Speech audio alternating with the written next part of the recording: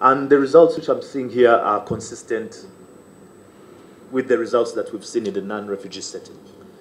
And I think for me, this gives us more confidence to start thinking about scaling this type of interventions to cover even those that we've not yet managed to cover.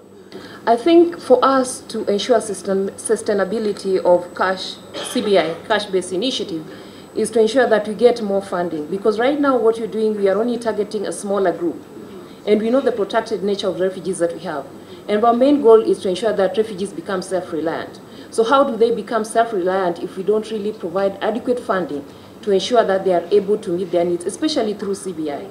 And this would also enable them to also have livelihood opportunities, because when you provide adequate training and capacity building, some of that money could be used to also for them to start businesses, as articulated here. When you receive such cash, you budget for it, you ensure that that cash can enable you do some micro business or something that can multiply the money given to you. So, and that's what is meant by financial literacy. You should know the correct use of money, so that money does not end by itself, is not the end of itself, but that money should be able to generate for you more capacity, more resources to live on.